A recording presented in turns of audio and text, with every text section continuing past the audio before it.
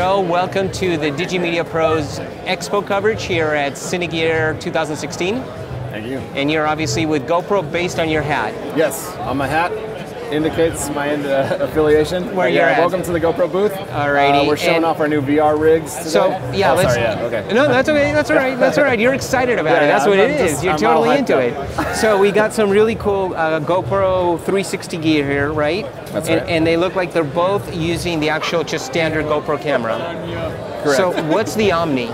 So the Omni is a 6-camera rig. It is completely gen-locked with timecode and, well, true gen-lock, which is the only rig like that does this. Okay. It has a central control unit developed by GoPro. And, so the actual system itself will synchronize everything? Correct. Will it also synchronize the settings? It does, yes. It does. One control will control all the cameras at the same time. I see, okay. And do you know the cost on this? Yeah, so the full package, which is 6 cameras, the rig, all the external battery pack that you need, it runs on a V-mount Anton Bauer standard battery, and the stitching software is $5,000. $5,000. Yes. Which software is this? It's called AutoPano Video. Okay, the one you guys acquired the one recently. we acquired, correct, yes. I see, okay. And then next to it you have what it looks like something from a science fiction movie. The Yes. Odyssey. This is the Odyssey rig. This is what was developed in partnership with Google. Okay. So anything on YouTube with Jump VR is powered by this system here. I see. Yeah. Okay, and how many cameras does that have? This is a 16 camera system. And the main difference that you're going to find between these two is it's more of a panoramic as opposed to spherical. Right. And it also does stereoscopic 3D. Oh, it does. It okay. does. Storage that you need for that is like huge?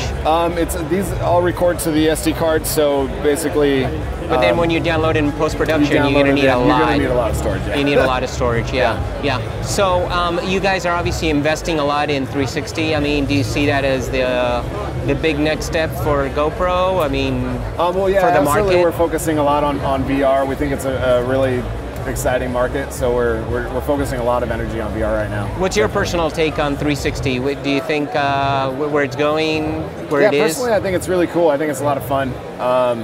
Just watching everybody try on the headset and look around today, right. I think it's typically universally a very fun experience. Yeah. So. The headset makes me sick. I want the holodeck. I want the holodeck. Holodeck. When we get there, when we get to the holodeck, I'm on that. Exactly. That's when we've achieved it. Yeah, that's exactly. when we're there. So, speaking of the resolution for these are 4K cameras, but what's the viewable frame? Do we know? So the viewable frame is 8K. Okay. Off of this system, and also off of this system, but this one's stereoscopic. I see. 8K.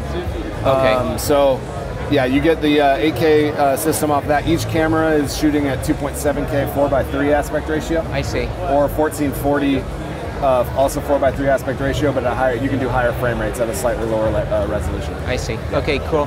And if people want to find out more about GoPro and the 360 stuff? Yes, just go to vr.gopro.com, and that's where you can find out, get on the mailing list. The Omni's coming out in August. Okay. We had that crazy light situation going on. That's fine. Here. It looks cool on you. Okay. And, yeah, so the Omni's slated to come out in August, and vr.gopro.com. Okay, great. Well, Joe, nice to meet you, and thank you. Have a great show. Absolutely. Thanks a lot.